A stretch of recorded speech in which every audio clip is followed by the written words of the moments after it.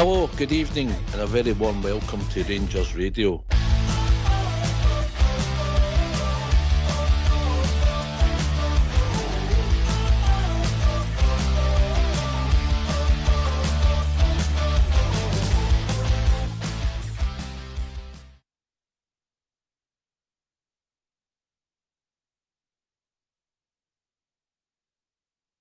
The King and Queen of Rangers Radio, the Charles and Camilla, our Bridgeman and our Linda. Evening, Charles people. Evening, Oxford. Evening, Bridgeman. Evening to all the listeners. I hope you're all keeping well. Charles and Camilla, that's shocking. Well, can I just say a big good evening to yourself, Oxchair, and the techie team in the background, and of course, Linda, good evening to yourself. And to all the Rangers fans listening in all over the world, everybody enjoyed the game. I really enjoyed it. It was a very exciting match. Everybody get good evening and welcome to Rangers Radio. Yes, it was life is a roller coaster, Linda, and that certainly was yesterday, wasn't it? Yes, Ox. The blood pressure tablets were well out of the box, that's for sure. Aye, it was a roller coaster, and they don't half put us through the Millocks. They really do. Yes, just to let everybody know, I've got a scoop for anybody that listens to Rangers Radio. I've got a scoop concerning things that happened with one of the pundits, but the story's in 3 parts, so if you don't mind, we'll build it up if that's all right with you, Linda. Sounds exciting. Yes, a scoop. You have to picture the scene, but I'll build up. How are you, Bridge? You recovered? Right, he's only going to get 2 warnings a night, and then he's off the show, Linda. Come in, Bridge. Yes, Come in. That's your first official warning, Bridge. Oh my God! I watched some of the players on the pitch yesterday getting away with absolute murder with their tackles, and you know the referee just carried on. That's what I'm doing. I'm getting away with murder. Is that what you're telling me? No, we're telling you, you're not getting away with murder. One bear, that's a yellow. The next one's a red and get off. I love it. That's what we're telling you. Brilliant. Brilliant. Right, well, right. There's only one place we can start, Linda, and that's the first 30 seconds. Run me through it. Oh, goodness. Well, all I can imagine is that Tav is caught in 2 minds. It's a big punt up the park from Joe Hart, and if you watch it on our TV when they show you the pitch view, Ox, the wind catches the ball and it does take it over, but I think he was probably aiming for that side anyway, because they were definitely targeting Tav. You could see that. It looks to me as if he's caught in 2 minds, and then he decides, I better just try and thump this out, and by the time he's done that, my aid is in. Look, it's a terrible goal to lose from our point of view, Ox, but there is a touch of fortune about it. Oh, it was a fluke, Linda. It's a fluke. Absolutely. I'm trying to be a wee bit balanced here, because I'm not trying to let Tav off the hook with this, because he should have dealt with Ox, but it was very fortuitous. Yes. My problem with it, Bridge, was that Tav didn't move. He didn't react. And that's for 3, if you like. That's our trilogy, our team, where the experience lies between John Lundstrom, Connor Golds and Tav, and backed up with a goal. And it was never a goalie's ball. Initially, it looked as if it maybe coming down the throat of the centre half, but the wind moved it. Goes to the right, and Tav hadn't reacted, hadn't moved. So you gave yourself too much today, Bridge, and therein lied the problem. Yeah, well, certainly looked like that. I think the wind caught the ball and put a bit of pace on it, and I don't think Tav was actually expecting the ball anywhere near him, to be perfectly honest with you. Right. Right. Well, we need to talk about that, Bridge. Right. So the team got in the pitch and the day of warm-up. The wind was there the day before, yesterday, and everybody should have known. So part of that warm-up being seeing where the ball goes, where it blows, and knowing that, right, okay, when it gets here, it's going to take off. That's what you do as an amateur. Never mind a professional, experienced pro who's captain in Glasgow Rangers, mate. Yeah, I understand that. All I'm saying is that by the look of the ball, from where I was, the ball's travelling towards, and then all of a sudden it starts to veer, and the wee guy is tramping down the left wing, and Tab doesn't know whether he's after Martha, to be perfectly honest with you. I think he thinks that Golson's going to come over and get it, or indeed the goalkeeper's going to come and get it, and it was ended up left to him because the ball was moving away from the centre of the defence area and out to closer to the wing. The old inside left position as we're attacking it. But seriously, Tab looked as if he had fallen asleep. That's just what it looked like. He didn't react properly at all. And by the way, I thought he was awful unlucky because he was going to put the ball out the park as any decent defender would do, just clear it, get rid of it. And all of a sudden, the wee guy puts his leg out and it hits his leg and goes in the net. What can you say to that? You can't argue with that, really. I think the goal scorer was doing his ricochet, Linda. Ricochet, yeah. But anyway, so it just sucked the oxygen out of it. And obviously, one that any ball sport is a very difficult, and outdoors is very difficult to play. And look, we never got to grips with it in the first half. We struggled, and as the game went on, so did they. But we'll talk about us. So the oxygen and the energy and you could see it got sucked out of the stadium and it got sucked out of the team, and the start just went from bad to worse, Linda. Yeah, I would agree, Ox. It was an absolute sucker punch. Because I think before the game, we're talking about it on the show, what you're talking about to friends and family, and we're just saying, don't give any goals away. Don't make any really daft mistakes like we have done in these fixtures so often over the last few years. And we also thought it would be lovely, Ox, if we could score first, because it then put a bit of pressure on them. So that, everything, all of that just went out the window in those first 30 seconds. And I don't think we recovered from it in that first half. I really don't. I think there was two things, Bridge. There was obviously the goal. Goals always change matches, in my view. They give momentum and they sometimes give confidence, bizarrely. Because you would think it wouldn't change anything, but it does. Anybody who's played the game knows that. But also the wind's a factor. So you've got to, the games, when you're playing, it was swirling, but bizarrely we were against the wind in the first half. You've got to play differently, Bridge. Especially as the defender, because where we were, the ball was coming to you and the ball was coming on top of you because of the wind. So you can't play nice, intricate passes. You've got to be sensible, Bridgeman. 100%, yes. And that's exactly what you're supposed to be doing. Be sensible. And as Linda mentioned earlier, we've been saying it for a long, long time about Rangers. They really need to make sure they don't give the ball away or allow the ball to run through them, because that's exactly what happened. It ran through them, through the midfield. Okay, it was a goalkeeper just pumped the ball low. He hit a low one rather than a high one. And a lot of the wind just picked it up and went with it. So we, for some reason or other, defended miserably, both the goalkeeper and the two centre halves, and Tav, sleepy time Tav. That's what we were talking. That's what we were saying. And that's what we were calling sleepy time Tav. But look, that showed you how dangerous the wind was, because at the end of the game, I think 5 of the 6 goals were scored at that end. We'll get to that. So, Linda, we couldn't pass the ball. We're too wide then. I didn't think they were great at all in the midfield. Tom Lawrence was wasteful with the ball. I would say that Diamandi and Lundstrom, or at least there was a lot of endeavour there, but their passing wasn't great. There was times where Diamandi showed that he's definitely got ability. Big Sterling was arguably the best player in the first 20 minutes, going down the left, he's going by their winger, but we had nothing because we couldn't keep the ball under. No, and it was like deja vu for the last game at Ibrox. Yeah, totally agree, Ox. As you say, we couldn't string any passes together. We were struggling to get anything going. We never created any chances. As you say, I know they were struggling. We just seemed we weren't doing the right things. We were making them look a lot better than what they are. I know that we've got to acknowledge that they actually handled the conditions probably better. Although, as you say, they did start to struggle a wee bit.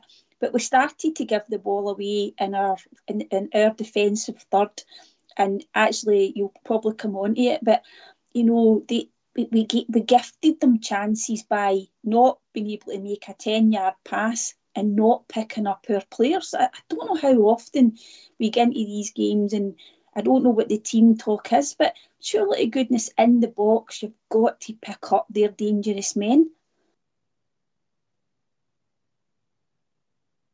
Yeah, that's exactly what you've got to do. You're spot on. We didn't do it. Carry on, Bridge. No, I was just going to say that's exactly what it's supposed to do. But I don't know how many games we've watched now, and even under Clement, somehow or other they don't quite start without that fire in the belly. They get that, as they did at half time, maybe by the manager leathering them in the dressing room. But the truth is, it was quite poor, really, and it made, dare say, they thought they were the greatest team in the whole world, and 2-0 up against Rangers at Ibrox, Yeah. But I think anybody knows that the next goal was a big goal, and if it was for us, the momentum because of the win. But anyway, let's work through it. So we were wasteful in midfield. Stick to the game. Don't go ahead of me here, please. So we were huffing and puffing, and we were dreadful, and they weren't great, but they looked more dangerous than us. And then at the blue, Tav came sleepy again. He used Bridges coming across. They went for a corner. It wasn't cleared. They came in and they were in, and then there was a VAR decision in 34 minutes, London. You're thinking, oh, here we go, yeah? Yeah. As soon as you see that going to VAR, your stomach turns, and you're thinking, there's a big decision, and you're just hoping that, that the referee, makes the right decision. And, you're looking at it, Ox, and it comes into the box, and you see it hitting his elbow, and you know yourself, Ox, that it's going to be given. It's harsh, but in present day rules, it's a penalty. I don't know whether Connor is trying to he's trying to tuck his arm in or what, but I don't know why he doesn't be more forceful in going to try and header the ball, Ox. And as I say, I don't want to be overly harsh, but I'll let you do it. But I do think that he could have done a lot better. And if you listen to Rangers TV and you listen to John Brown's commentary on it, John Brown does not miss him. Yeah, he should have. I mean, look, we know the ball's moving and we get the wind in that, and it might have took a nick, but I've only seen it back. I've not seen it today in the cold light of day, but look, all I will say is, in my opinion, if that had happened in the other box, I'd have been looking for a penalty. That's all I'll say. Bridge? Yeah, it's definitely at his arm, at his elbow, however you want to see it. And it may be, shall we say, clumsy, but I don't think if that same guy that's got the first goal actually got his head to that ball, and it skimmed over his head, and that may have just put it right on, right targeting his arm, because he didn't know where the ball was after that skimmed past him. So as far as I was concerned, he was doing what he was trying to do, but unfortunately, if you could get the arms out in any way, shape or form, and it gets hit, you're going to get a penalty against you, and that's what happened. So I'll take it in the chin with that one. So I would have been looking for a penalty, and I think I'm in the John Brown camp, Linda. I think he's got to go and header it. Now, if it's moved, he's been caught out. Could you argue he's been unlucky? But centre half, middle of the goal, your job's to header the ball. Yeah, he's for a centre half, he's not the best header of the ball, and it's quite worrying when you're a centre half. And Connor's had these good games, we understand that, but he should have scored at the other end, Ox. I'd forgotten about that when I said there wasn't any chances. He had a great chance, didn't he? I don't even think he got his head on it, did he? No, it was his shoulder. I think his shoulder, yeah. So Listen, he could be going through a spell of confidence, but look, Connor Goldson yesterday and yesterday's performance, we've got 2 years left in his Rangers contracts, and I don't know if he'll be our centre half for 2 more years, because look, age catches up with people. It's difficult once you lose that. It's no half a yard at that level, Bridges. It's a quarter of a yard, isn't it? Well, absolutely. You know, but by the way, that even as much as I say, it's obviously a quarter of a yard, and that level of football, quarter of a yard's massive. Aye. You know, and obviously, but let's also be fair. It's difficult conditions for the defenders, the goalkeeper, etc. when you're defending into that wind like that, Linda. But I've seen that back and seen it live, and thinking, right, okay, he's made a mistake because he's got to come and header it. You know, when you see it, and that's the issue. He's got to come and header it all day long. Is that? I take it that's what John Brown was saying, was it? Yeah, I think it's his responsibility, Golson. You know, it's not the first time he's made any errors. Look, Cox, I don't want to come on here and totally bash players, right? Because there's a positive side to the game in the We've not got to that off yet. Yeah, exactly right. You've got to just you can only critique what you're seeing here. And I don't want to sound as if I'm bashing. And on the other hand, I don't want to shy away from criticising people, right? I'm trying to be balanced when I'm looking at things.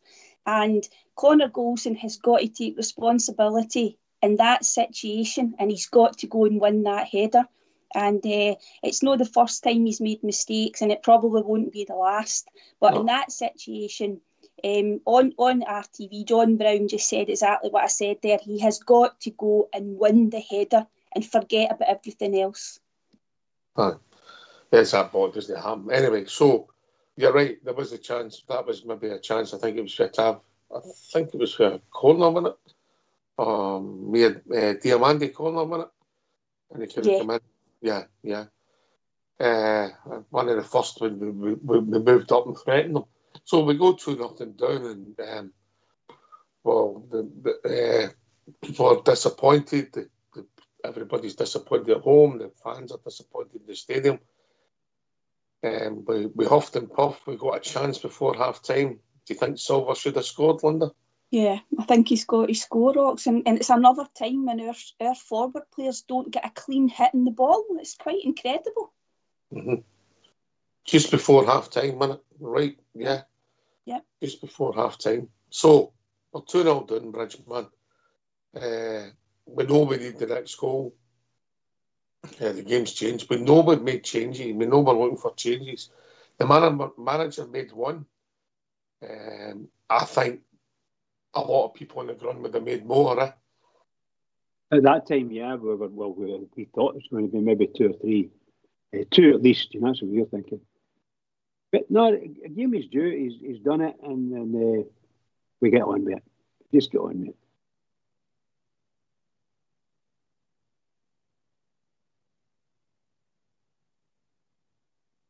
Is that what you thought, Linda? Yeah, I thought he could have, as Ox said, Bridge, he could have changed a number of players.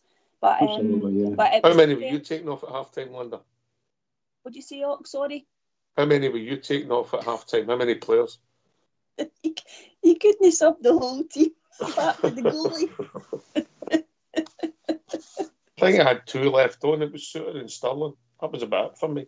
And Big Butland. That was it. You know, yeah. But, you're not far away there. Because it was pretty poor. But then the weather's a fantastic leveler as far as that's concerned. So the advantage of playing at Ibrox wasn't for us in the first half. It just wasn't for us. No. So the game turned around. We brought on Seema. And we started growing into the game a bit, and we started putting them under pressure. And obviously, we know their tactic. Anybody breaks away from them, they slow them down. The nearest player fouls. And, you know, you've seen that with the fouls yesterday. I think it was 24-10, you know. Yeah. And how that boy Johnston was the centre-half is a mystery to me.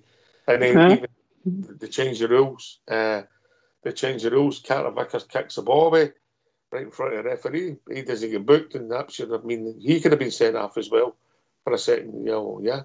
So I don't understand some of the things that happened. Right, so we're huffing and puffing. I didn't enjoy Big Silver's performance yesterday, but there was a moment he got us back into the game. He went into the box. We're pushing and pushing. We're starting to. They're under the cosh. They're looking like us in the first half. Bambi and Icelander, and then he's brought down and booked for simulation. Yeah. Yeah. So the referee missed their penalty. He books the guy for diving. Has to go too far, and he got that one wrong as well because he had to change his whole decision. Linda. Yeah, and Ox, that this is the kind of thing that we thought that, you know, VAR was going to be. It was brought in to basically help the referees with.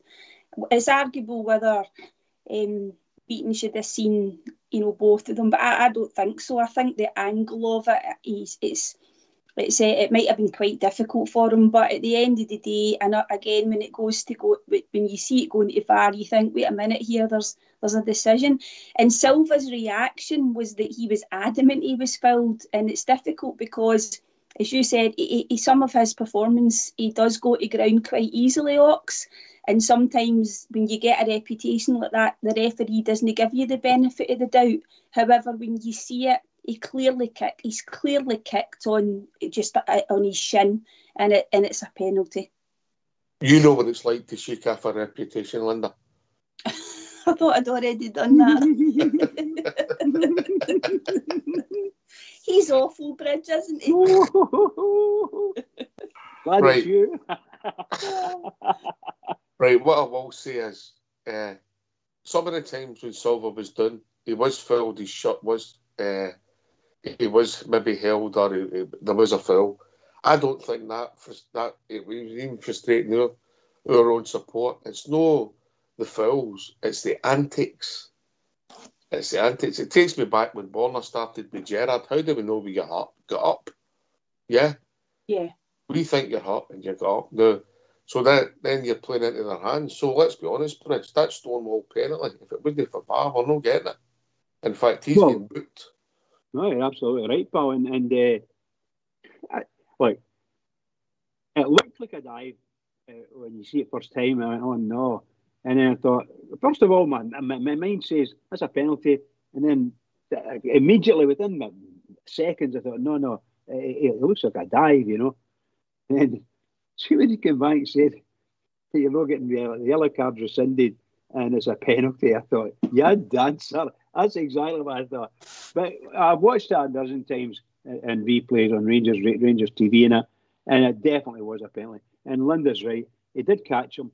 He caught him in two places. He hit his, I think he hit his shin or just below the knee and then above the knee. So he actually caught him and then it went down. So it was quite right to go down in that sense. And maybe could help it. Maybe he knew he was getting hit and go down. Yeah, maybe somebody will come on and explain it to us. But Linda, how's that not a second booking then? I know the double jeopardy for the sending Absolutely. But no for a second booking. Yeah. Yeah. But if it's a yellow card for what he thinks Silva did, then if it's no, you know what I mean? If it is a foul, okay, we all know sometimes fouls aren't all yellow cards. Yes. In the box and yes. taking somebody above the knee. Take them out as a second yellow. Yellow. But maybe I don't. But they've changed the rules. They might have changed them last week. No, told us. No, they wouldn't do that. No, they wouldn't do that. So listen, we also know that a certain club it's breaking it. They've sent a letter. They've sent a letter. Right? They've sent a letter about the penalty decision. Look, just go back to what's happening in the media today because we know what's happening in the media, Linda. Because what they've got one of the biggest scandals breaking. What's happening with settlements, etc. Yes. And then we know what's happening in the Scottish media. Everything's going to be placements about different stories. Deflect, because there's a big story behind. Yeah, timing's everything. Absolutely. So tell me about this thing they're writing about then. What on earth are they writing about? They've wrote a letter about the penalty kick, yeah. So about the one we were discussing there? Yes. Yeah, yes. Okay. Not their one. Yeah. Not their one. They're not writing a letter about their one, no? No. Their penalty. No, it's okay then. No, but the wanted VAR took away, then they were delighted they had it. So what they want VAR is to give them all the decisions, Bridge, and they don't want it in the other end. That's what they don't want. They want. See, can I just add a wee bit to your words? What they want is they want VAR to justify their decisions. That's what they want. Yes. Right. So we get the penalty on that, and I've got to say, I doff my hat to Tavernier, because Tavernier had been shocking yesterday. Shocking. And he stood up and took that penalty and put it back in the net. It took some cojones, Linda. Yeah, it did, Ox. That and coupled with the fact that he'd missed the last two.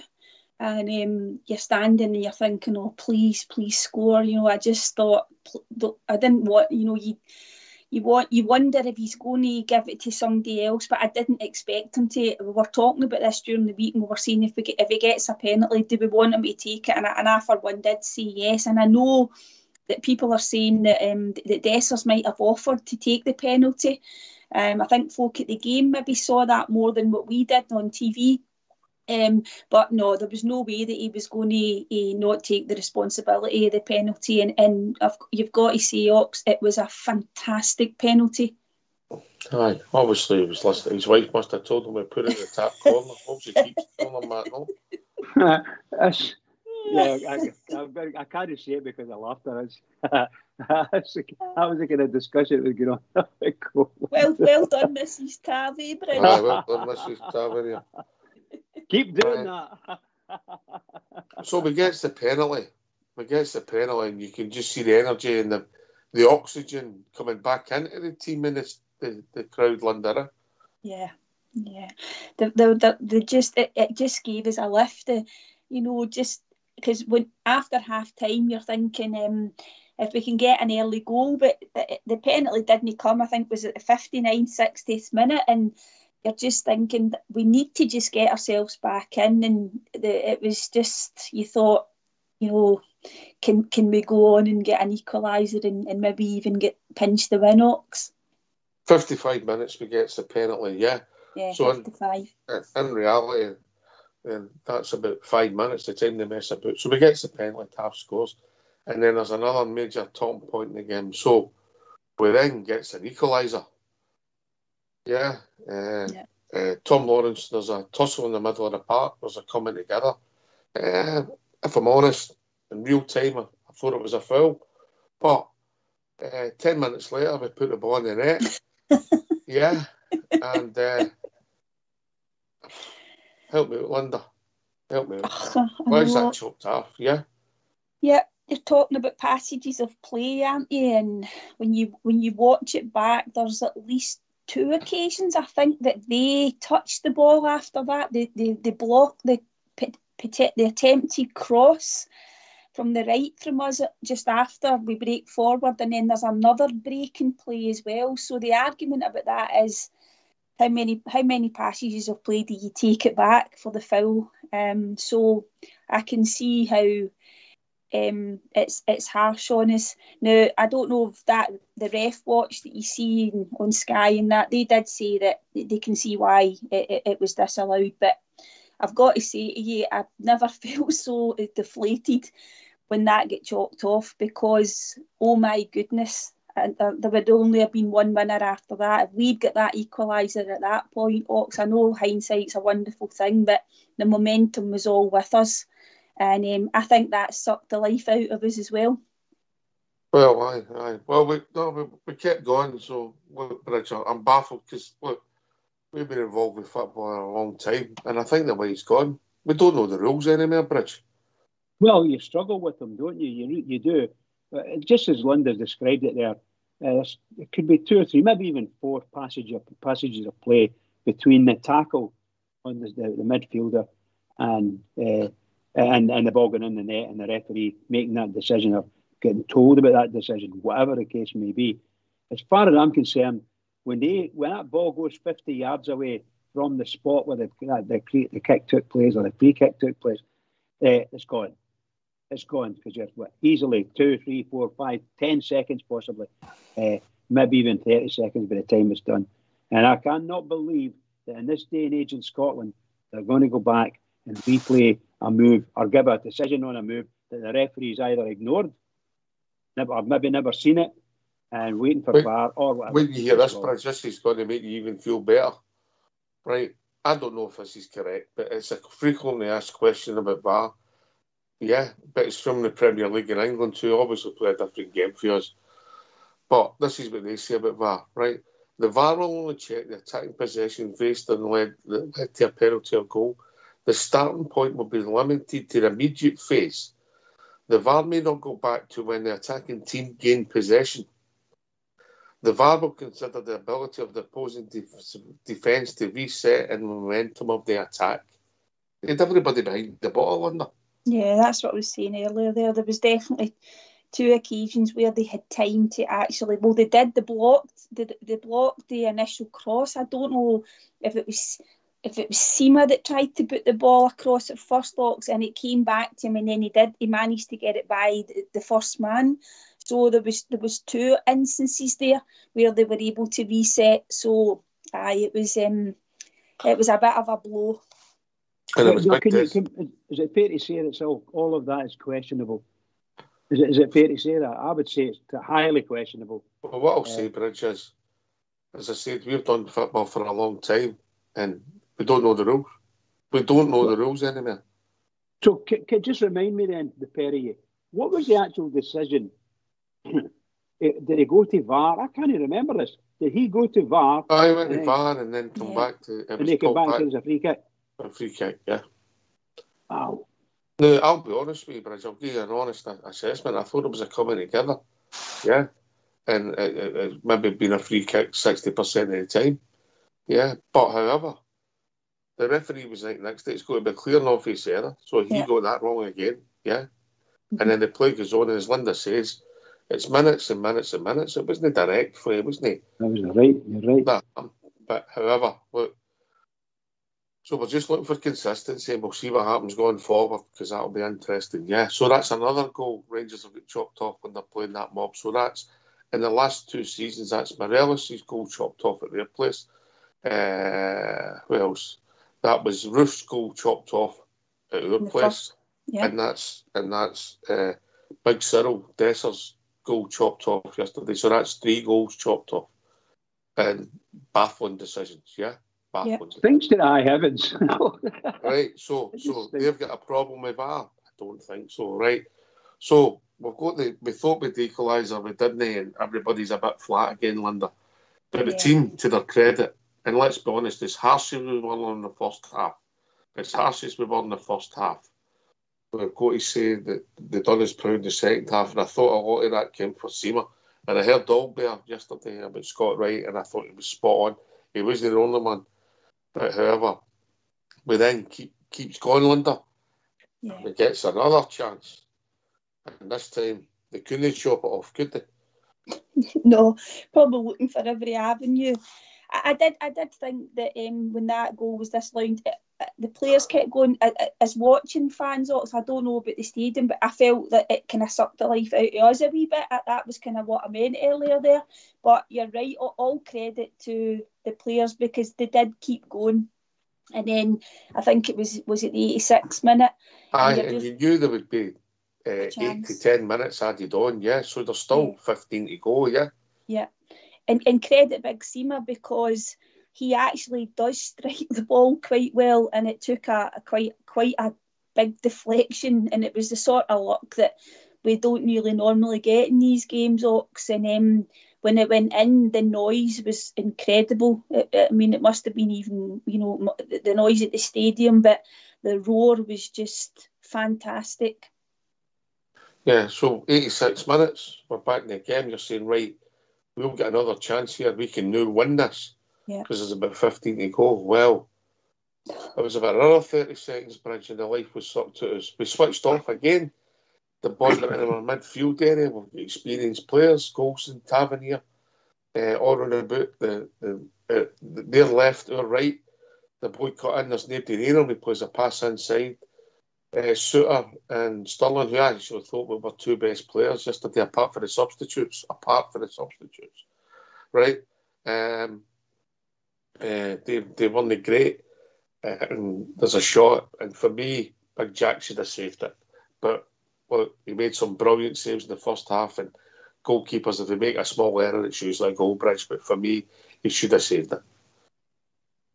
I never watched that 15 times or anything like that, which I normally do. I just thought the guy managed to get the shot in, and it just beat everybody. It went through a Rangers player's legs, based on what I saw anyway. I thought Sterling was lost. He was trying to tackle him, but not tackle him because it was in the box, blah, blah, blah, and trying to be very careful. And before you know it, the boss threw his legs. The guy puts there wasn't the best shot in the whole world. That shot, it looked at to me, it was kind of trundling, but with a bit of pace on it. And of course, unfortunately, he was in the wrong position. The goalkeeper was in the wrong position. Right under him for me. Yeah, it went right under him, Ox. But I don't know how. I mean, the guy, the Celtic player, how the ball gets through to him. I don't know why. Unbelievable, isn't it? Why are we not tight on him? There's two Rangers players in him, and I know that the player who passed him, I don't know who it was. He was allowed to drive forward, and it's there's quite a few errors, from several players, and that whole move. Experienced players, yeah. Absolutely, we give the ball away. We don't really chase back. And then but there's still a lot to be done there, Ox. And then you find him, and the ball goes through to him. It's a channel through to him, and it did come through the two Rangers players. But Jack will be disappointed with that. You can't get away from it. That's fair. And the funny thing was, along with Sterling and Big Suitor, in my opinion, Butland was one of the ones that were better players on the day. Bar the substitutes. So we're 3-2 down, and there's still about 12 minutes to go. And you're saying, right, we need a bit of luck. Well, we didn't get a bit of luck. We got an absolute stunner, Linda. Bit like yourself. Oh, thanks, Ox. Now I know you're laughing. We're Abbey, and he had obviously done something similar last week, and actually, when you listen back to it on our TV and the wee sort of replay of it, when it shows you at pitch level, it's an unbelievable strike. And when he picks up the ball, everybody's shouting, "Hit it!" And that's exactly what he did. And unsavable. And he's rescued a point. If it had been the winner, it would have been even better. But still, you've got to give him enormous credit. And 2 weeks in a row, Linda. 2 weeks in a row, the boy's done it. Yeah, Kevin De Bruyne, he says he was copying, and good on you, Abby, because that young guy, he's not exactly set the header light up here, Ox, but he's got that in his locker, and hopefully we'll see some more of that in the closing games. Yeah. Bridge, you had a good view of it, mate. Yeah. Excuse me. When I start to cough, my whole memory goes, I don't know what I'm talking about. Just roll back a wee bit, please. You had a good view of the goal. Yeah. Fabulous goal. Yeah, and then after that, with a half chance, and if Big Dessers would have hit the target, and you never know what would have happened, but the game sort of petered out, and the whistle went just as we thought we could maybe grab a winner, so... But the boys' goal was utterly fantastic. It was a great goal. Great set of play for the Rangers. They was really pressuring them, and they were there in that area there for easily half a minute to a minute. And oh my God, the boy did the same again after he did that last week. My God, what a fabulous goal! A goal to suit any game. Yeah. Win it. Yeah. So come back. I mean, I think the majority would have took that at half-time, Linda. If I'd have said to you at half-time, they would score another goal and we wouldn't lose, you would have took that, wouldn't you? Oh, definitely, Ox. The way, how badly we had played in that first half, and you just thought, are they any of them going to be able to raise their game? There was only, as you say, Butland and probably Sterling that got pass marks. And I know we've got the substitutions to bring on, but you're looking at the bench, and some of these guys are recovering from injury. They're coming back from injury, and I still can't believe how poorly we played in the first half. But you're talking to family, you're probably talking to people at the game as well, you guys, and you're thinking, is there any way back for us? So yes, you would have absolutely taken a draw. Although it is still very disappointing that we didn't win the game, Ox. It was a great chance to go and really put a marker down. But certainly I would agree with you that half-time I'd absolutely have taken a draw. Right, Bridge, we better get these phone lines on. We've talked it up. Yeah, absolutely. I'd like to hear some of the guys, see what they've got to say. Yeah. And girls, if yeah. So, yeah, you always like the girls coming in. Let's hear from you. Here. Why don't you give us a call on 0141 356 1972? It's your show, it's your platform. Let's hear from you.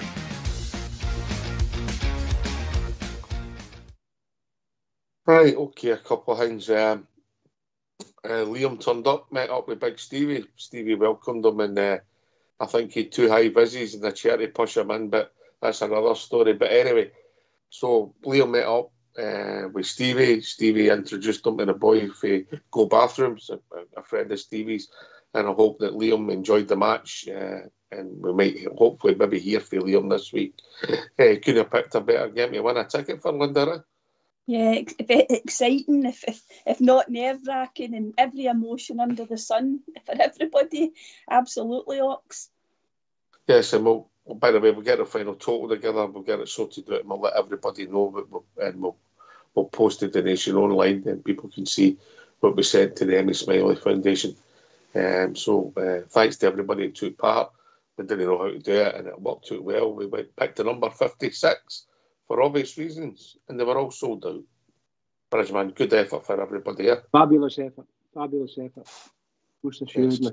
Well done, everyone. Well done. Yes, well done. And well done to Liam, and well done to Big Stevie, and thanks to everybody at Go Bathrooms. Yeah, something that started a bit of banner.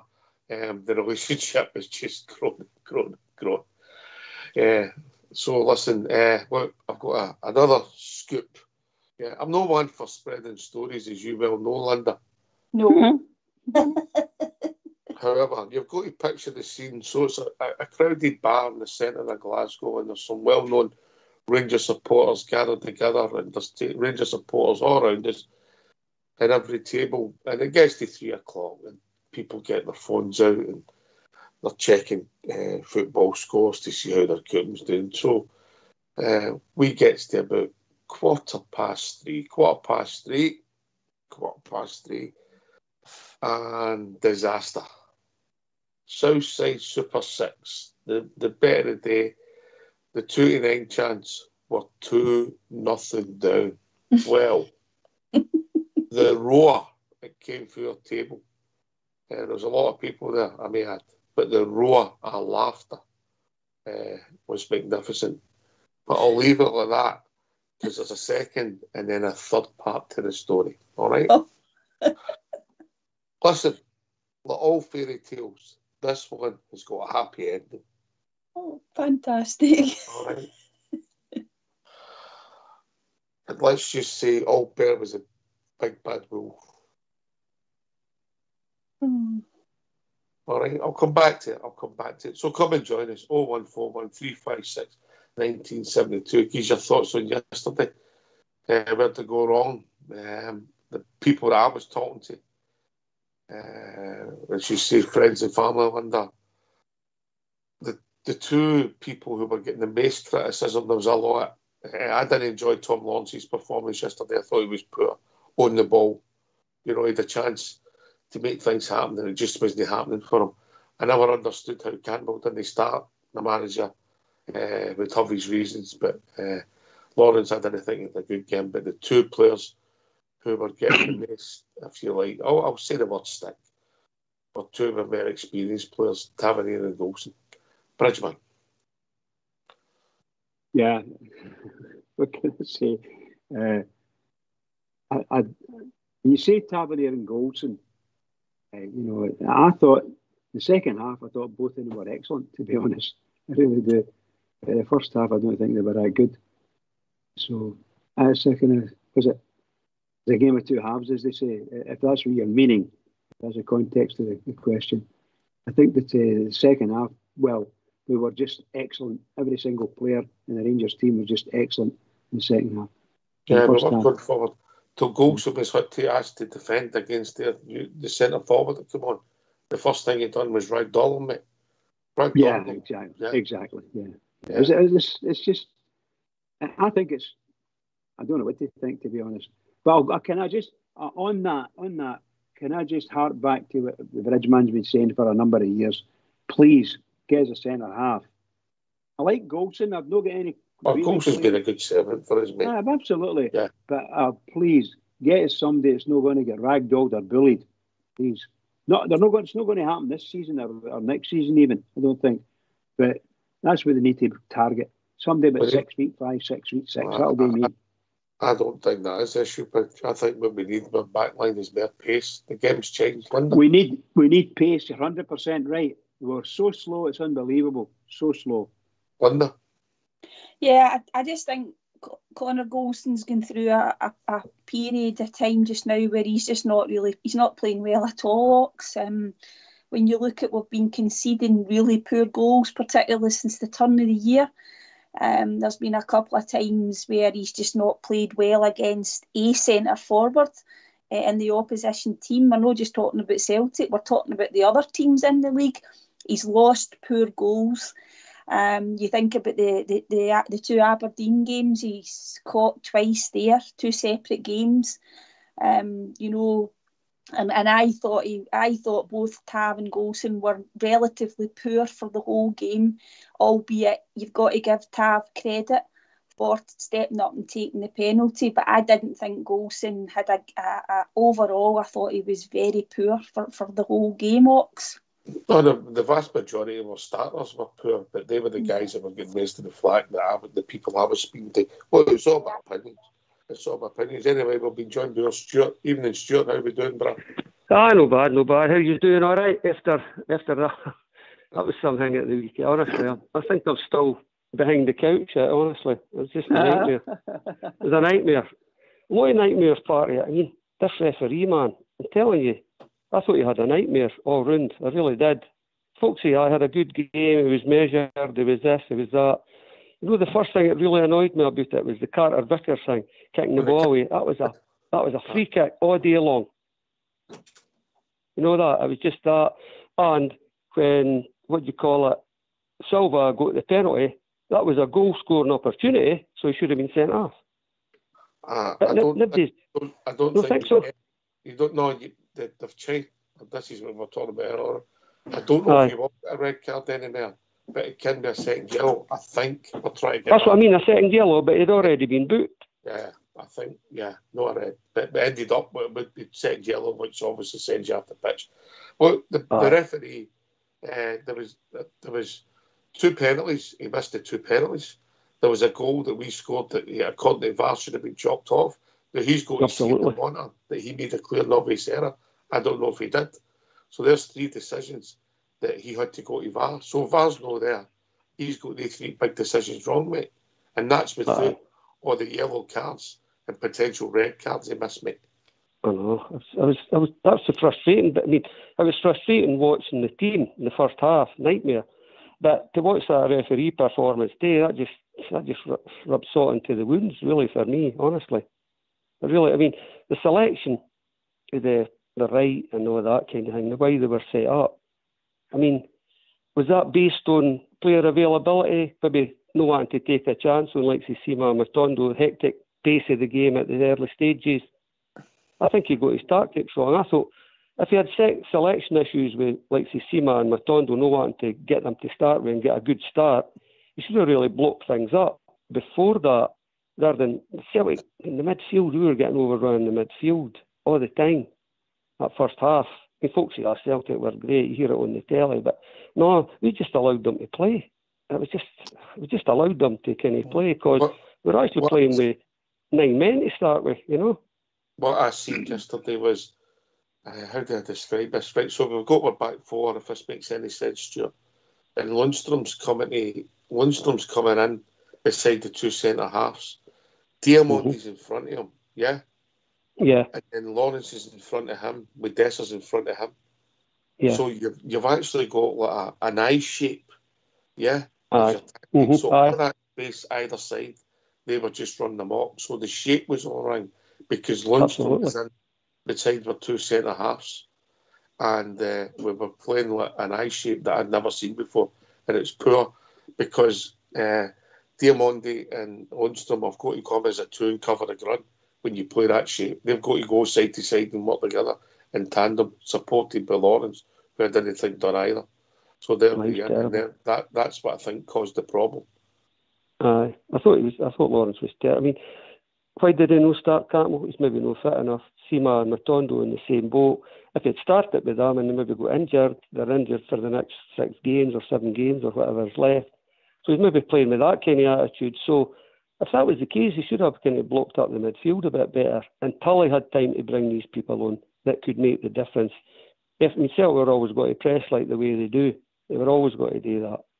And with the conditions, as Bridge says, with the wind blowing like mad, down the way, a pass back to Butland wasn't any good idea. So they should have played the long ball to start with and just try and kind of ease their way into the game like that after that first kind of disaster with Tav. I don't know what he was playing at there, to be honest with you.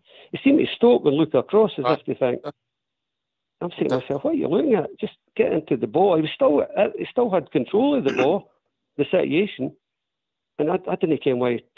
I just don't know what he was playing at. As you say, he had an absolute nightmare. To take the penalty the way he did, absolutely brilliant penalty. But you know what as well? When they got that penalty, I looked at O'Reilly and I thought, this guy's totally bricking it. And I thought, when people are bricking it like that, they take the easy option down the middle and just his leisurely run up.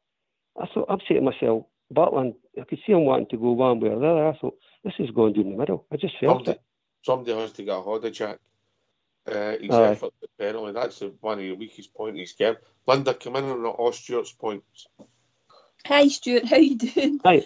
Good, Linda. I'm good. Good. Yeah. Stuart, see when you're thinking, see the starting team, I think you're right about the fact that he doesn't like to start players that are coming back from injury, doesn't he? Not. He's never done it. He seems to like to bring them on. But the reason Scott Wright started was spot on what you said. With Ridvan no making it, and he's not got any confidence in Barisic anymore, and that's quite a sad indictment for Barisic, isn't it? So he put Sterling there, and he started Wright because he's the lack of options, and then you're thinking at half time, because it's gone so wrong, you're just thinking, I wish he had just started the players that were coming back from injury and got an hour out of them so that we were still in the game. But I suppose, Stuart, we bringing Sima and Matondo on later on, it worked out okay for him, but it didn't look like that at half time.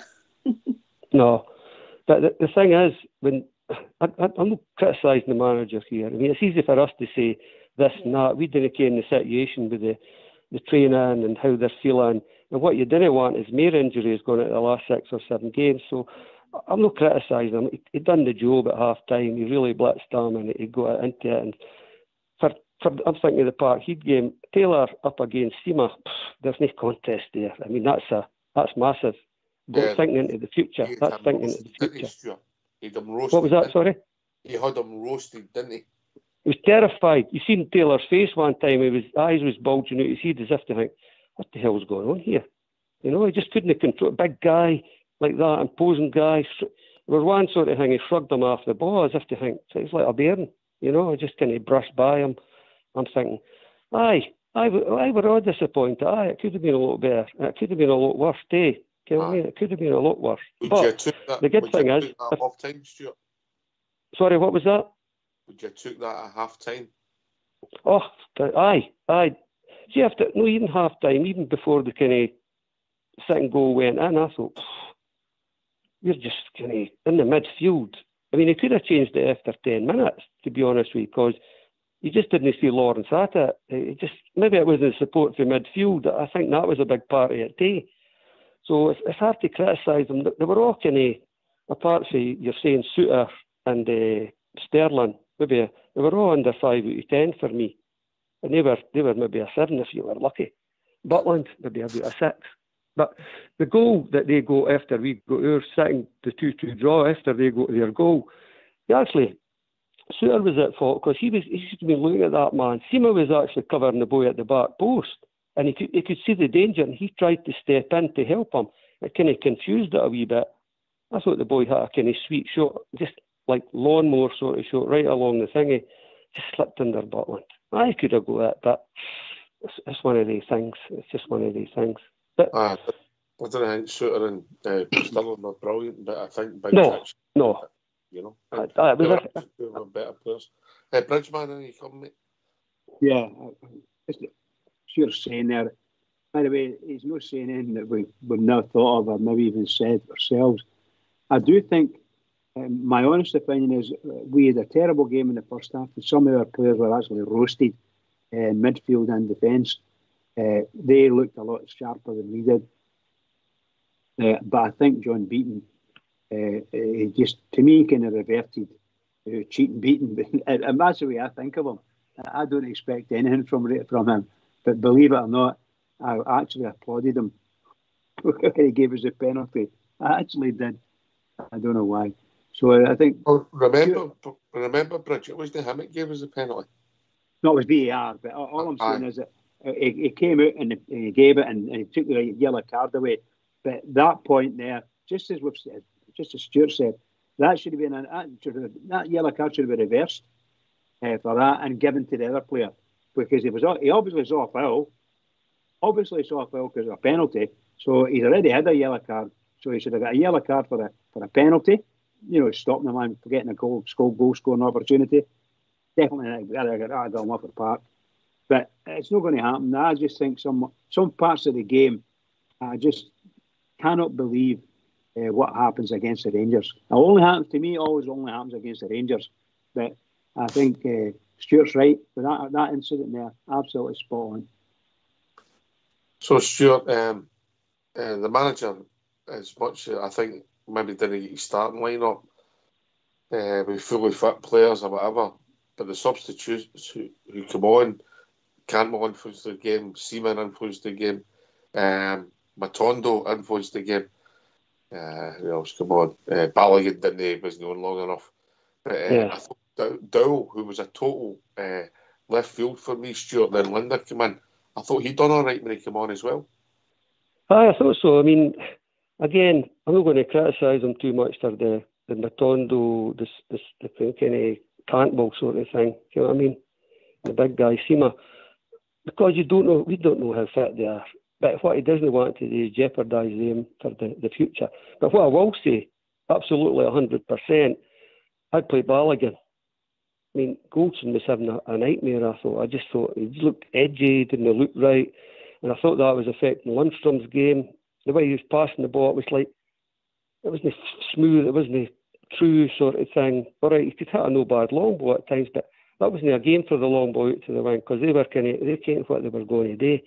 So for the future, I would leave Goldson out, saying, look, we're putting Balogun in. And I mean, you could look at the next game, you could look at whatever game, but you're looking at one of the key games is going to be at Parkhead. So this is a good test for us. I was disappointed, I have to say, but I'm no despondent with it, if you can what I mean.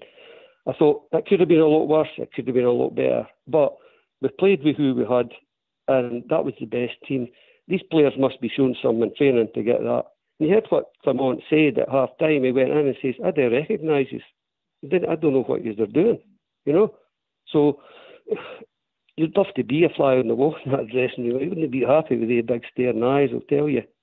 But what I'll also say is the pressure on Beaton to the other side, the man came up, the pressure on him in the papers was massive. And with this letter that they're putting in about the penalty, that's not for the new, that's for the next game at Parkhead. They're playing this long game. The long game's maybe 3 or 4 weeks. And we can see right through it. And it's not the first time, and it'll not be the last time. They're cohorts in the media. But I wonder if they'll be so. They'll all be sending letters. But the biggest story is Breton today.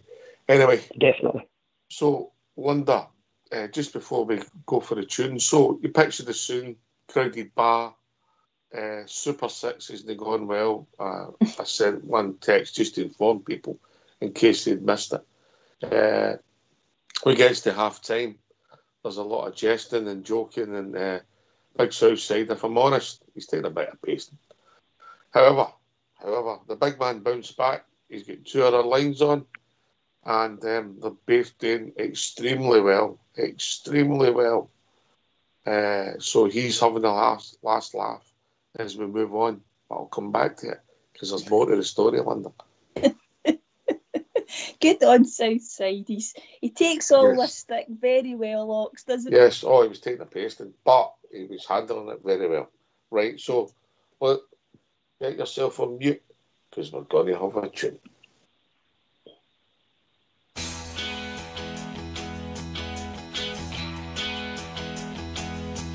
I sailed the wild Atlantic, across the broad Pacific shore. I sailed around the stormy capes and I've heard the 40s roar. I've climbed the Indian Ocean and I've sailed the China Sea. But there's a sea back home in Scotland, more than all the rest to me.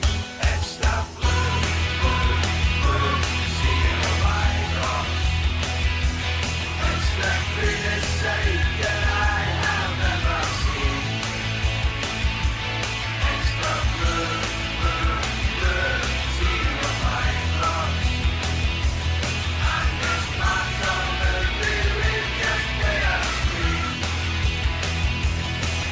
No more I'll sail the seven seas, no more I'll ever roam. No more I'll feel the earth again, I'm back where I belong. At 3 o'clock each Saturday, I'll join the mighty throng. With flags and banners all around, I'll proudly sing this song. It's the blue, blue, blue sea of my rocks. It's the greenest sight that I have ever seen. It's the blue, blue, blue sea of my rocks. And it's not on the really just clear green. It's the blue, blue, blue sea of my rocks. It's the greenest sight that I have ever seen. It's the blue, blue, blue sea of my rocks. And it's not on the really just clear green. And it's not on the really just clear green.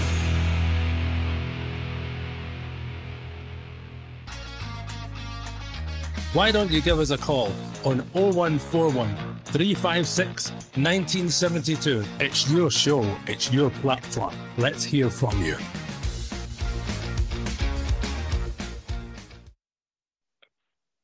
We're going to have to use a mute button for your Christmas, Stuart. Sorry about that. I just got confused. Yeah, like it's sound that doesn't work. There's times to be quiet and there's times to speak, mate. Yeah, you're no Listen, news. So. could I interrupt you now? I've just, you know what it is? Somebody for the Thailand Loyal just come in. And she wants to say something. Just give them a minute. Hold on now. Right, here we go. You ready? Yes. Right, here we go. Come on, the Tenny Band, no surrender, we are the people, chalo, bye bye, ขอบคุณค่ะ That's what put me. that's what put me off. It was he's up the stairs listening to this Rangers radio. So it's part of the Thailand Loyal. There you go. Brilliant, mate. Brilliant. Was that the good lady? Aye, she's there for Thailand now. So you know where we were. I know I'm diverting a wee bit. We were at the Rangers sort of museum on Thursday there. Right. I've been to the tour a few times. The museum was fantastic. Honestly, it was really good. Really enjoyed it. It was really great setup. For the 3 years I've been, I think we've all, well, I say that, I don't know if Bridget's been yet, but me and Linda have done it, and I think we've all enjoyed it when we've been to the museum. Right. So, where were we? I better go on with the next bit of this story, Linda, before I. Yeah. Right, tell us, go on. So, because it lasts as I feel, I'll give you this bit, the next bit. So, the second half had started, things were going really well. Still getting a bit of stick about the Southside Super 6. He then gets offered one of his bets. He gets offered 21 to 1 his dough, which was for to settle was about 30 to 1. Yeah. there's about 20 minutes to go. The whole group were telling him, cash out, cash out. I'll come back to the next chapter, yeah. Right, okay, where were we? I'll ask you, Linda, did Philip come on get it wrong with starting 11 in your opinion? Probably in hindsight, he maybe did, Ox. But you can see obviously why he did it, and it was the options available to him. But then Ox, some of the players just played so badly that you don't know even any tactics that they were given. They just didn't seem to be able to do very well, Ox, I think. I thought as Stuart, as we've already talked about, the Tarvin goals were the main topic of conversation, but I thought Dessers worked hard but took down a lot, and he only got one chance to give, and he took it. But I thought the guys that were meant to make the chances, Wright, Silver, Lawrence, I thought they were poor, mate. Was that me, Ox? Aye, Stuart, on you go, mate. Sorry. I mean, it's hard to disagree. The thing about Silva is it's a bit kind of theatrical. He's there and he's flashing about. And he's got that kind of, I'm not saying he's a one-trick pony, but he cuts in that way. It's getting obvious now. You know, that's when he got the penalty. He got the penalty after it, and I think people will catch on to that. Is he a £30 million player? No. And I think Clement did get a wee bit wrong there. I think he's playing him because he's a £30 million player and he's expecting more for him, and he's not getting any more for him. And I think he's got a clear picture of the next 6-7 games. He's got a clear picture of who he can kind of rely on, who he can't. I'm not saying he got the team selection wrong. That's maybe what he had available that was fit and was looking good in training, but I'd say he got his tactics wrong, and he never took account of the conditions where what end they were kicking into. Because that wind was blowing. I wasn't there at the game, but the wind looked terrible at times, blowing the ball down.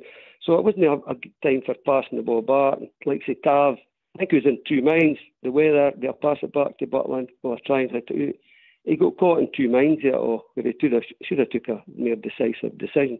So I'd say he got his tactics wrong more than he got the team selection wrong. All right, fair enough, mate. Fair enough. Anyway, we joined Bill Davey. Evening, David. Good evening, folks. Good evening, Ox. Good evening, David. Bridgeman. Good evening, Linda. How are we? Good evening, David. A lot of debate going on here, but the thing we've got to look at here is look at the big picture. We were lucky there, because if that mob had walked away with these 3 points, we would have had some job trying to catch him, and it didn't happen. So there's a lot of ifs and buts. We can analyse the game. We can say that was a foul, that wasn't a foul. The bottom line is we've still got it in our hands, folks. It's in our hands. I know we like to talk about the game because it was just madness. It was total madness. I was watching, I can't remember what it was. I was actually watching some of them leaving at half time outside the ground. And then after they're still leaving during that. No, a lot, quite a few. And then Rangers scored. They're all running back again. That's how crazy that game was. But, I mean, tactics, you can talk about all the tactics you like. They pressed us, and we can't handle a press. And that showed abundantly. And see all this we're talking about, the one done this and the one done that. I'm not wearing that. It's the same for two teams. You're spot on, Davey. And it's no coincidence that both teams struggled in the same end of the park, and 5 out of 6 goals were scored in the same end, because that was the influence of the wind in that area. So they had the press, we didn't, Oaks. We did in the second half. Bridgeman. Oh, Linda. No, you're right, Ox, and Davey, you know, to a certain extent you've got to adapt to the conditions, but certainly Ox has got a point there, and there's quite a lot of people, particularly that were at the game. Davey, when I was only watching it on television, and I asked Ox before the show, did he think the wind made a difference? But in saying that, Davey, the manager didn't blame anything like that. He just said he didn't recognise the team in the first half. Exactly. I'm not going to a minute, Oxley. Where you go, mate? No, it's just to say, David, when you're playing football, it's always good to have the wind at your back. It's always good, unless you run forward and you're a wee bit freer because the other team's getting the wind in their face, and it's the same with you in the second half. The wind's in your face, and they've got the ball at their back, and that's exactly the two halves there was. You had a half that was just murder Polish with a wind against their defence, and of course in the second half it was the opposite. So I don't say the weather is. I've always said the weather is the biggest leveller in any game, but with Rangers and Celtic, it's hard to decide what's the best leveller because you look at the two halves and you can see the weather affected both, as far as I'm concerned. It's quite simple. Other than that, we were terrible in the first half. When we had a wind at our back, we were far better. Aye, Davey. It's a roller coaster yesterday because you're up, you're down, you're disappointed, and you're disappointed that first half. Let's be honest, but even accounting for the wind, the schoolboy errors and the lack of thought and the lack of poor passing or the lack of passing at times where it was poor. Because they were pressing. So that was their game plan. They'd done it again. They'd done it the last time at Ibrox. And Beale was there. That's the way we played. That was the way we set up. And they were all ours like a rash. And it was just. I'm not buying this thing about the wind. You're a professional football player. You can play anywhere. The wind doesn't make you that many mistakes. And we made dozens of them. And they were all pointing fingers at, oh, it was him, it was him, and it was him. It's a combination of everybody just wasn't the races in the first half, guys. Bottom line. I only gave two players pass, well, maybe three if you can count the goalie, pass marks in the first half. That was Suter and Sterling. The rest of the other 8 outfield players, and maybe Dessers maybe with a spot on 5 because he's effort. But the rest of them, they were all under 5 for me, if I'm being honest, Linda, in the first half. Yeah, I would agree, Ox. And I mean, I think Dessers, we've had to criticise him in the past. Some of his performances and the chances that he's missed, but he did put a lot of effort into the game. I thought he did okay, but Davey's right about their press because that's just the way that they play. And quite frequently that's the way that they play against us, and they do it well. But when you look at our press, Davey, there was times in the first half where Dessers was up trying to press on his own, but I don't know where Wright and Silva were and Lawrence because we never got that right at all. So they were just getting time to pick their passes and play well, Davey, and we let them do that. Yeah, you're right, Linda, you're right. It was frustrating, David. It was frustrating because even when we did get the ball in the first half, we just simple passes we were going astray, mate. That goal right away, that knocked the wind out of everybody. Everybody just hit the deck after that. But the bottom line is, how many teams in the past, going back months, could have came back to 2-0 down against that mob? That's the good thing. And tell you, I'm over the bridge, man. Get a centre half. I'm not going to start naming names, but that guy, a centre half, he's over the hill and far away, as far as I'm concerned. When your legs go, you know that, Davey. Stuart, and you come. I know, I agree with what Davy's saying, the centre half situation. He's been like that. He's been teetering on the brink, shall we say, and he's kind of teetered over the brink now, a bit like Barisic. You just see him dying. You know what I mean? Goldson's pretty much the same. Here's a question for you. I mean, Maida, Rose, Tavernier. Who would you say is the best defensive right back in the Scottish Premier? And I've got a question beyond that. Would you say Tavernier's up there? The best defensive guy in the kind of Premier right back? It's not the strength that Tav's getting, but he's been okay defensively this season. But what you're saying is, has he lost a quarter of a yard and then he's No. Not my points, no. That's what I'm trying to say is, I look at Livingston playing Celtic. Maida's up against the Livingston right back. He's not got the same effect as he got against Livingston sometimes as he's got against Rangers. Tav was terrified of that guy.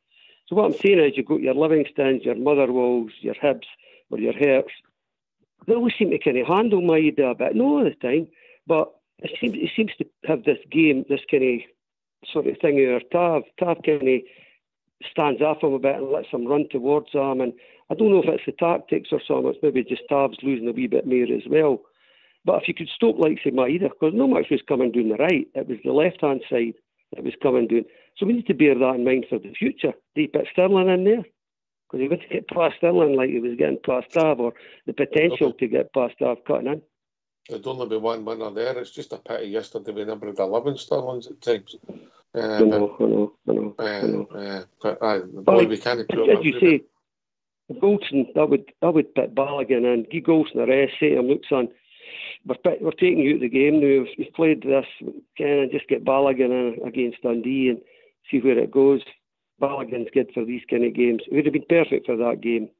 I mean, that Goldson going up for that kind of header, and he kind of shrunk a bit and he stuck his elbow out. And, I mean, we would be shouting for that, I guess. But I thoroughly blame Goldson. Cheers, mate. Linda, go back to Davy's point. The main point I think he's making is similar to everybody else. We never played well, particularly in the first half. Yeah, it was poor. Yeah, they were pressing us. They had the wind. I get on it. I understand on it. But it was still some of our decision making made it poor. That's the criticism Tav will get for yesterday. The first decision he had to make in the game, and he hesitated and gone for that ball and got it wrong, because that's what caused him to rush, and then the other came. Yeah, and I think, Ox, before the game, as we said earlier, we were just saying, keep it tight, don't gift any goals, and it would be nice to see us take the lead for a change and put them under pressure. I mean, we've played poorly in Old Firm games, we know that, but I don't think, I personally was quite shocked at how bad we were, because I just thought we're in a really good position in the league, albeit we've still to win our game in hand. We need to beat them in a meaningful league game, Old Firm league game. We've got a brilliant chance, and this is a game for us to just go out and win, because we've been playing well under Clement, and I think it was how poorly we played, Ox. It was quite a shock. If that makes sense. Aye, but I also take Davy's point that the first minute sucked the energy out of the team and sucked it. I'll use the word confidence, Davy. I'll tell you what, I think there wasn't many pies getting sold after a couple of minutes. Yeah, they were puking them up. No, but my take on the second half is, I know we're all talking about the conditions, right? Just take the conditions out of the equation. They're 2-0 up. This is only my version of it. They're 2-0 up. They're not going to come. They're just sitting in, and we are getting a chance to go into the top of them, and they're going to get us on the break, because we were wide open. You never seen them hardly at all in the second half, because they had 2 goals in front, and they felt confident enough.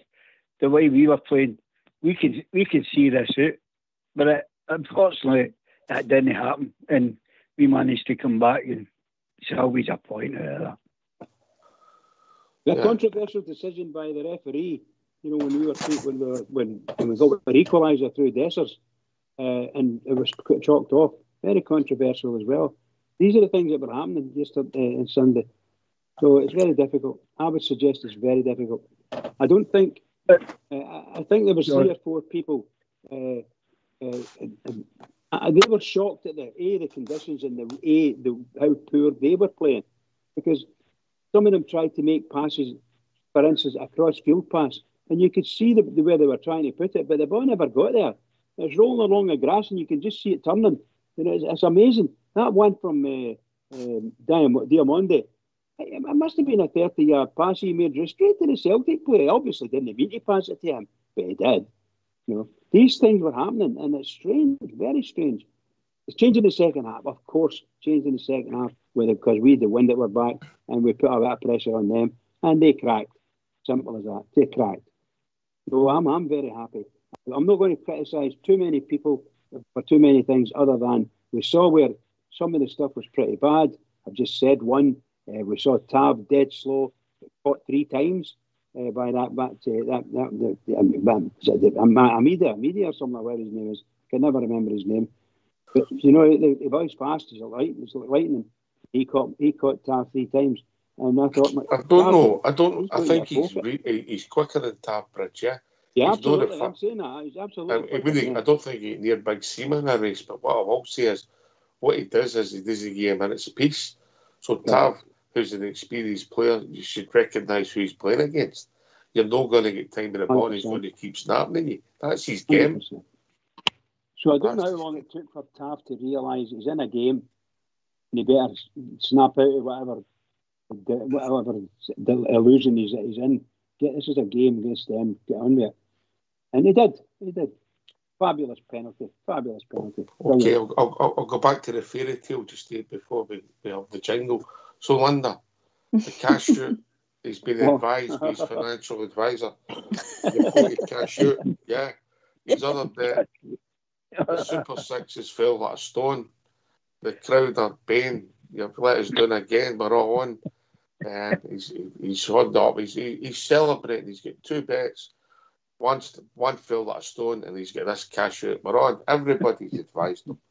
You know, there was people coming for all this massive boozer we were in and saying, look, cash out. Yeah.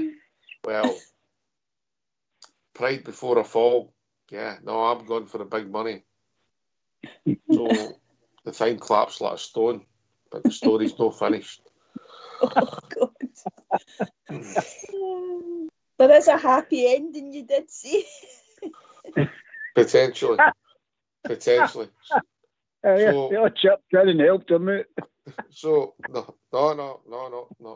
So, the big man's, I'll build up a wee bit.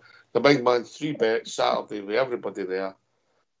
He's lost out. He's had 21 to 1. He's refused to take it and is left sitting distraught. And to be fair, the people were there, including Fox, myself, and Albert. We were trying our best to console him. Yeah, we were trying our best to console him. Anyway, we've been joined by Bob here.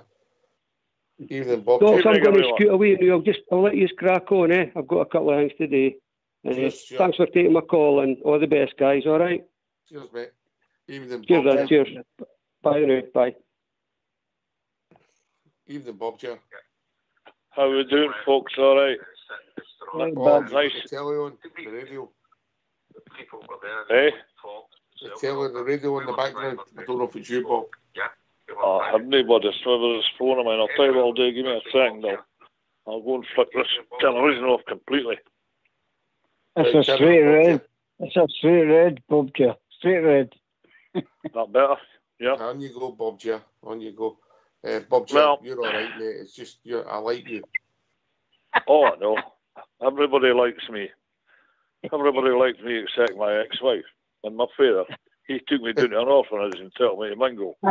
Right. Here we go. Post-international break, and we're back into the mayhem again.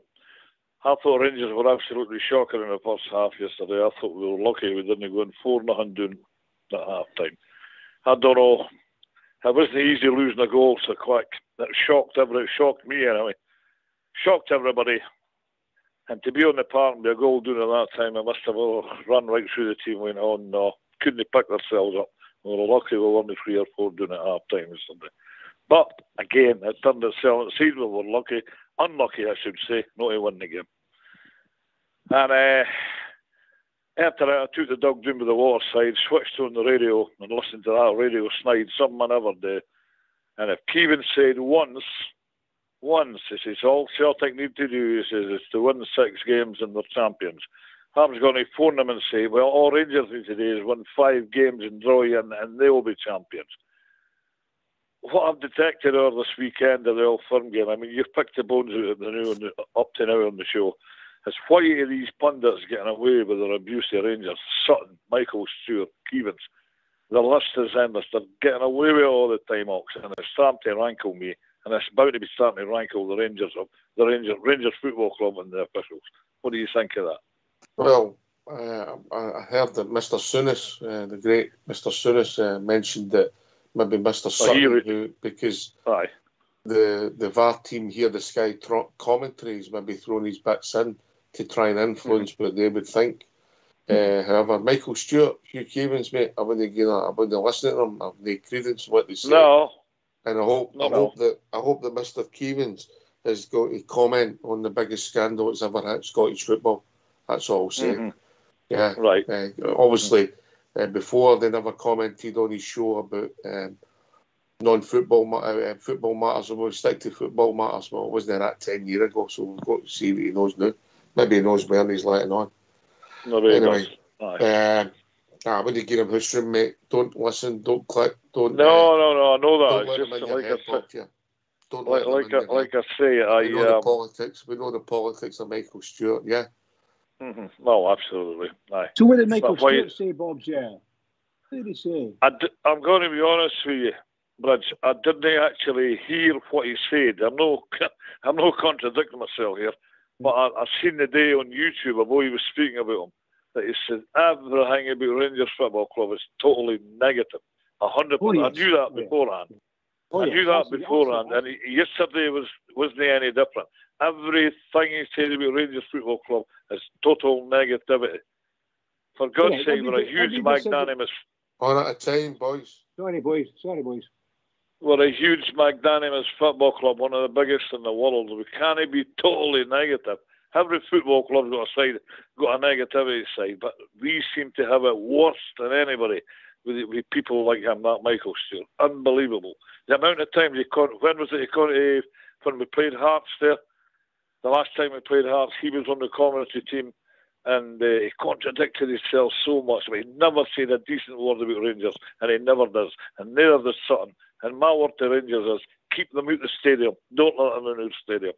That's the way they're going to carry it. I was going to ask you that question. Is Sutton involved in all this as well? Of course, he was commentating. He was commentating on Sky yesterday. Bob, I'll be really honest with you. It's only my opinion. I think they would enjoy that.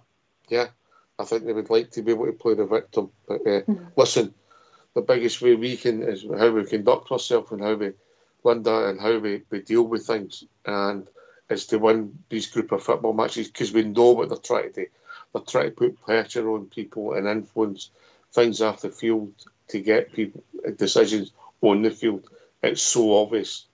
Yeah, and you're right, Bob. They're talking about Michael Stewart. I mean, I only heard what he said because I was watching the highlights on BBC, but I ended up muting him. But there's certain people that have to listen to that because they don't have access to other channels, Bob. I understand what you're saying. That's right, Linda. Linda, did you say you muted him? Or did you call him a muton? Because I know that might be a muton.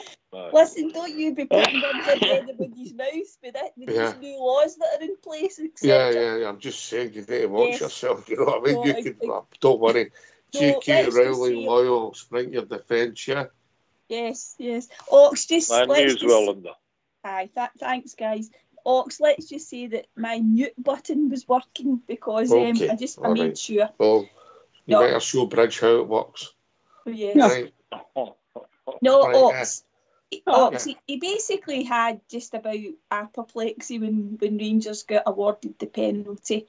But you're right, Ox. What's happening is that these guys have been brought in to be deliberately controversial. That's what's happening with Sky. Disappointing that they brought somebody like him on, but it's his job to do that. But you're right, Ox. He's also been told by certain members of certain clubs, people in clubs that are telling him what to say and what to do, and it is to put pressure on the referees, and it's that part of it that really it's disgusting, to be honest with you.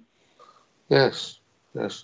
When he talks in 5 Live, he's talking about respect officials when he's talking about the English League. Well, I should remember that when he's talking about the Scottish League and his fans. Anyway, Bob, we never played well in the first half, but we're going to give the team a lot of credit for the way they responded after speaking to the manager at half-time. Well, we all know the cry, yeah? And so apparently Mr. Clement had said to him, look, what you've given me in the last 5 months has been great, but you showed me nothing out there today in the first 45.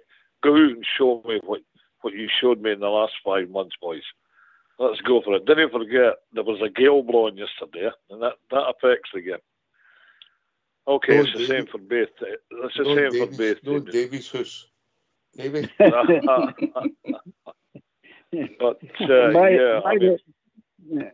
sorry. That's quite good. No Davies. But we're absolutely terrible in the first half. We carried too many passengers. Yeah. I didn't want to name them. You saw the game. We carried far too many passengers. Plus, we weren't playing with a natural left back. I'd love to have seen Sterling in the middle of that part. I hope Tati wouldn't have had the game he had if he'd have been in there, I can assure you. But that's hindsight. But the next time we play them, we can't play as badly again, and I don't think they can play any better. So I've got every confidence going to this park, kids. Oh, they've all got us beat 3 or 4-0. You should have heard that yesterday, but I had to switch it off as well. I muted it in Hollander. I just a bit muted it into the River Port. But I'm telling you, do yourself a favour and don't listen. Right, so that's right. That's the best way. Right, okay. That's it in a nutshell, yeah. Davey, we're critical of the team for the first half performance. And listen, we scored 2 good goals yesterday. Yeah, the third goal was a cracker, wasn't it? Oh well, that's where you pay your money, go and see things like that. I hope it's a lot more of that's to come. And by the way, about my windy house, I don't know if you were listening on Saturday. I was in on a show on Saturday, and I told them it's windy because my flag blew out the window. My Union Jack, I had it sticking out the window, man. I turned round, it was gone. What day was that? Ended up my neighbour's garden. Did somebody nick it, Davey? What day was that? By the wind. Anyway, sorry, get back to the conversation. Davey, what day was that? That was Sunday. I know it's Saturday. Okay. I was going to say, you don't know what day of the week it is, but there you go. Right. Can I just mention something about the match itself when we get back to the game? Well, we're talking about the disappointments. This is my 2 big disappointments. Obviously, the first one's blatant, the first goal. But the third goal, Lego, I've never criticised Butland, but I thought he was shocking at that goal. And that I thought that was it really done. But they came back again. But that was a high and a low. But wasn't it? It was 2 lows. But he didn't cover himself in any glory with that one up. No, I think he should have saved it all day long. Linda? Yeah, I agree, Davey. And, you know, he'll be disappointed with it. It's come through the 2 Rangers defenders were shocking in that instance as well, Davey. How that ball gets through to Ida and they're not even picking him up. But I think Jack will be disappointed. It goes under him, Davey, doesn't it? And I just think I think he will be disappointed. And I know he had a couple of good saves in the first half, but when he looks back on that, I think he'll think that he should have got it. Well, the wind didn't stop it going in, did it? No. Right, you. No. It was the wind didn't factor that, mate. Yeah, he should have saved it, mate, all day long. Right, so listen, just getting back to the fairy tale, Linda. Right. So we've got to the end of the game and the cash shooters went from the high to 0, mate. Everything's went peak tongue.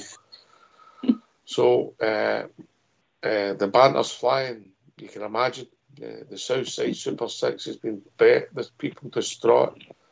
People can't feed their families. And so we moved on to the following day.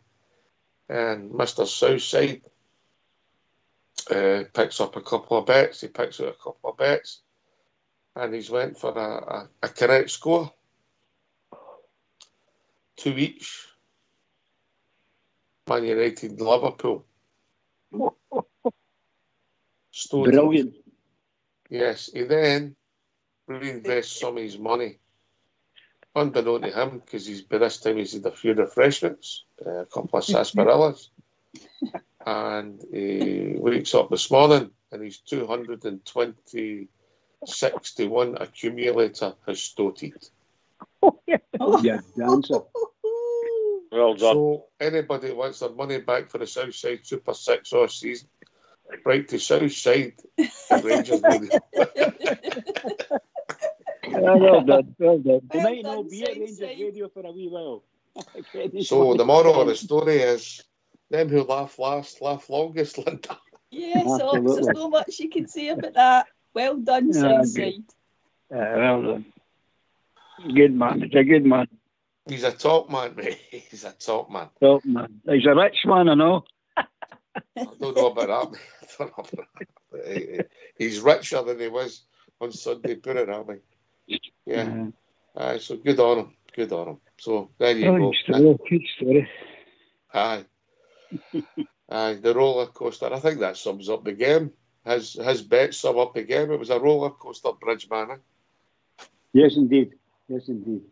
I have to say, when I walked out, obviously, I walked out Ibrox very, very happy with the final score, because after 1 minute of that game, I didn't think we were going to do anything.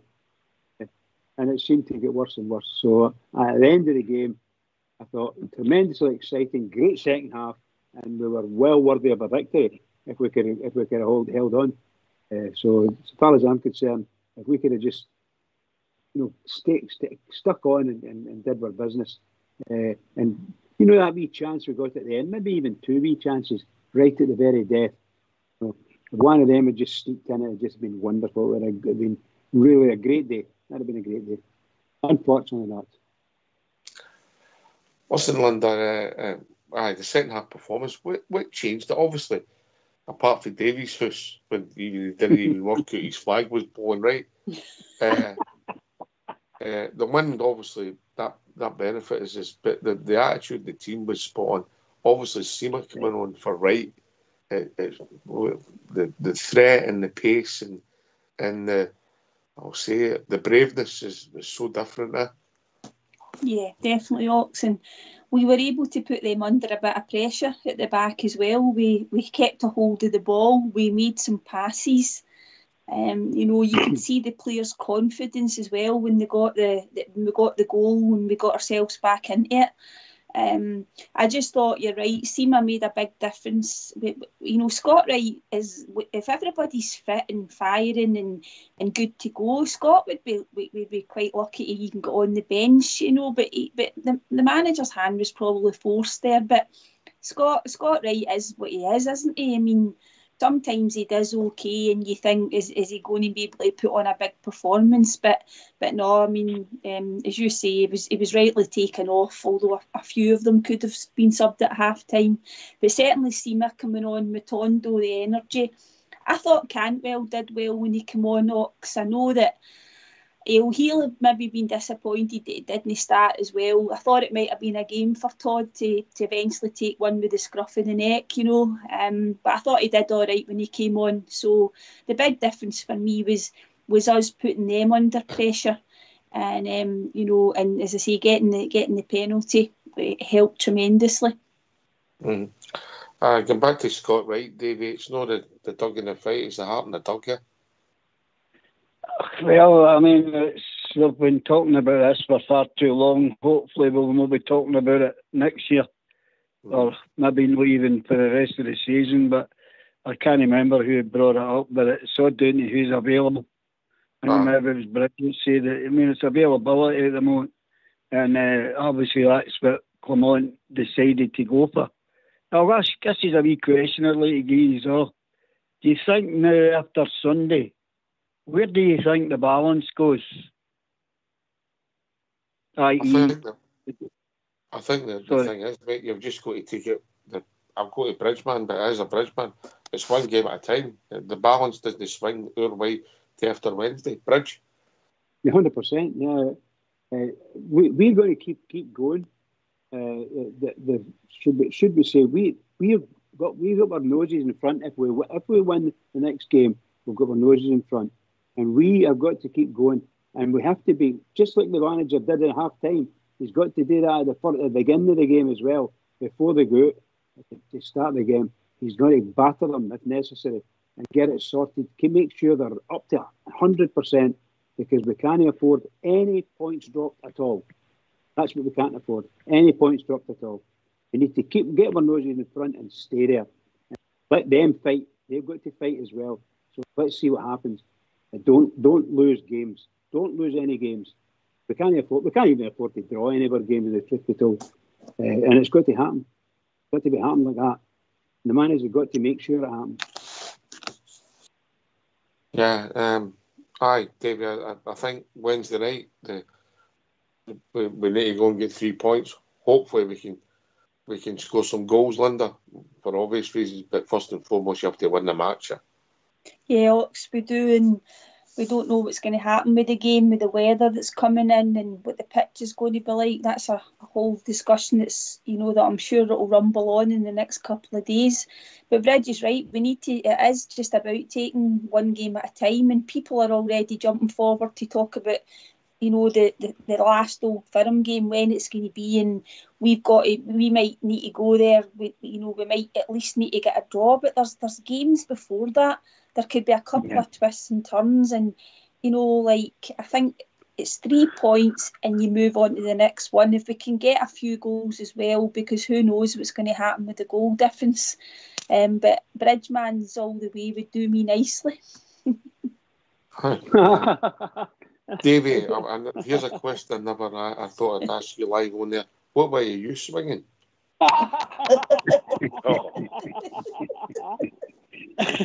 No, I've got no lights in my house. All right. That's a question I never thought I'd ask you, yeah? No, but I'll tell you what, I have not been guilty of, which I think a lot of people have been guilty of, is see before the game, everybody's going, we get 3 points and then another 2 or 3, we're 5. You can't think like that. Not the way this league's playing out. You cannot go as far as that and say, we could be 5 in front here. Now, it's all changed again. Now it could be back to 2. And if we don't win, it could be a disaster. But as Clement always says, he never ever thought like that. Oh, well, that's 3 points. We win that, that's 5. We can afford to drop some. No chance that guy's feeling that. I have not felt like that. Mm-hmm. Because as Linda just mentioned, that split comes up, and we've still got to go to hard grounds, cross county fighting for our lives, a lot of other clubs. So it's all there to play for. And the simple bottom line is, as we know, we win all the games. We'll win the league. Yeah. Davey's right. That's another thing I never thought I'd say live on the Bob Jim. Well, there you go. You've said it. It's the first time for everything. It should be in my house, Davey. The gutters on the inside of the window. The road sweeper up the lobby. Well, obviously the media, this is only Monday, and tomorrow and Wednesday morning, they're going to make Dundee the equal of Real Madrid. And they know we went up there early on the season, we won 5-0. Am I right? That was the result, 5-0. And we Rangers, we should be too strong for them. And if we get the 3 points, that's us 2 points in front again. And the momentum's back with us. For the time being. And Davy's right in what he says. You can't think way ahead of yourself. Clement's right. Just take it one game at a time, try and get the points, and then move on to the next game.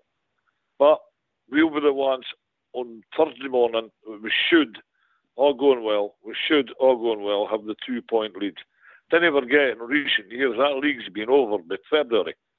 All right? It's been over. We've all been sitting here, the news is conceding to them.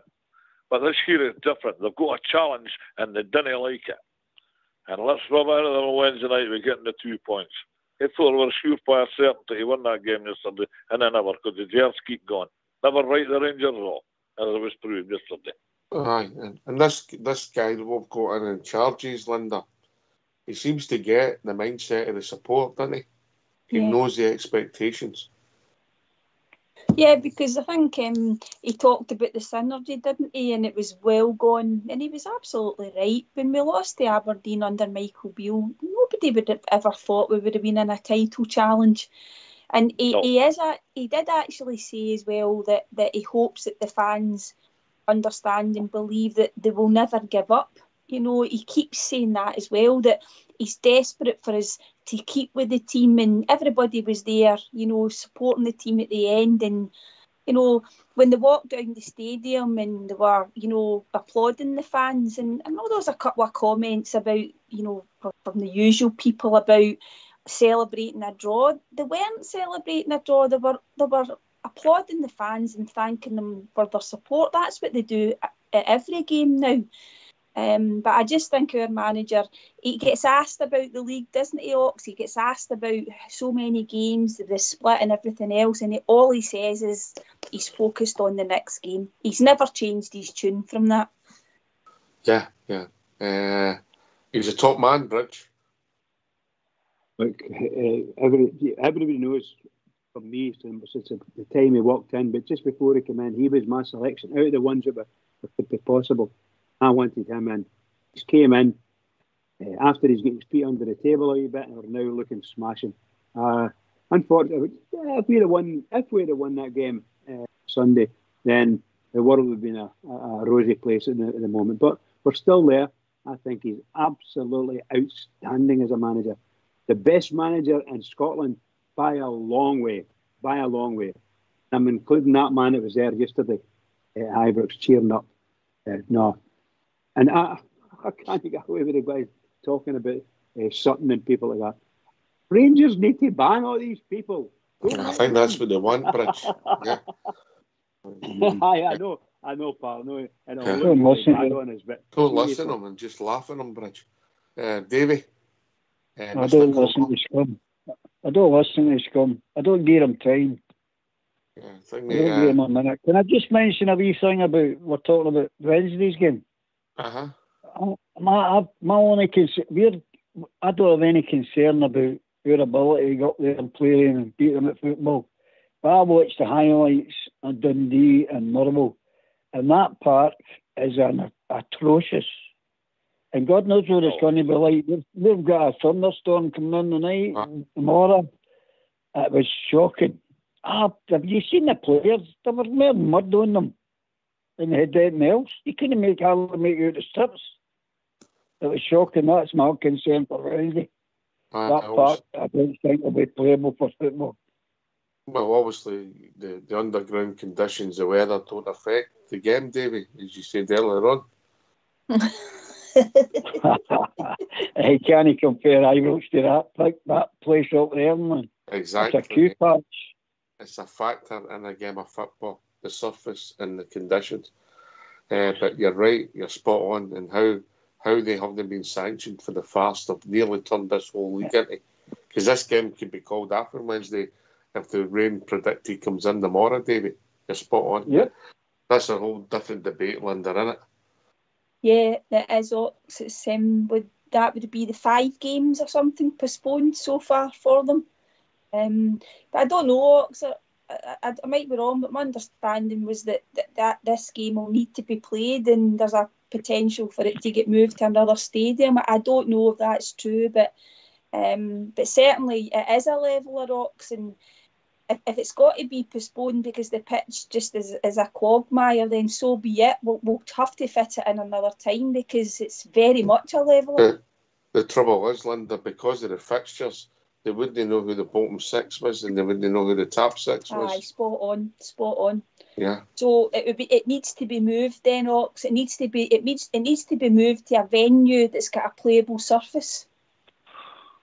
I just think the integrity and the whole thing's shot, and they deserve. Look at the options. The options is up the road at Tannadice. There's no VAR facility there. Mm-hmm. Look at the option along the road in Perth at McDermott Park, Perth. It's a ploughed field and all. So there's not a lot of scope for a decent game of football on the surfaces that you see in the SPL. You're spot on. You hear the constant complaints about plastic pitches and quagmires that you're playing on. You're asking top class players to play on this, and something's got to be done about it. This is a ridiculous situation, and there is a high potential that this game will be called off due to the weather conditions. So, Congratulations, SFA, you've done it again. Well, I don't know, to be fair, it's SFA this time. I think it's the league, and obviously. Well, the league. What a mess. Mr. Doncaster will be congratulating himself right enough. Once again. But, I mean, Linda, you could have a mad situation when on Sunday after we played Ross County. You don't know who the bottom six are. You don't know who the top six are. You can't announce the fixtures. I mean, So the following weekend, nobody will know if they're home or away. Yeah, the police will not know who's home or away. What a state to get yourself into. It's embarrassing. Yeah, it is embarrassing, Ox. And as Bob Jer said, the state of the pitches, the stadiums, the whole thing as a product it's mortifying. And that team, particular club as well, they're allegedly moving to another stadium, so they're not really caring about the state of their pitch, but they should have been warned, or it should have been more sanctions against them, and they might have put more money into their pitch. It's an absolute farce, Ox. It really is. I know this is controversial and it probably won't happen, but how about you reverse it and you say to them, well, it has to be played at Ibrox?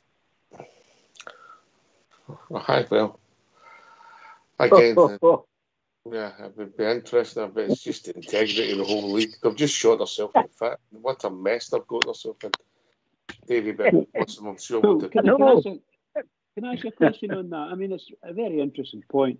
What do you guys think, if indeed it is a big torrential rain thing and they have to get that game cancelled?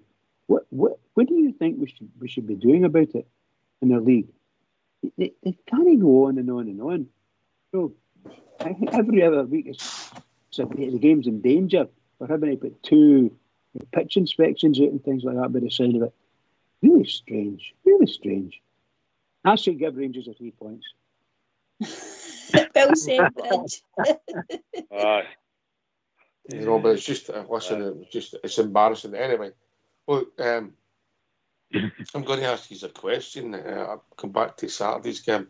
Obviously, there was a lot of negatives and a lot of positives.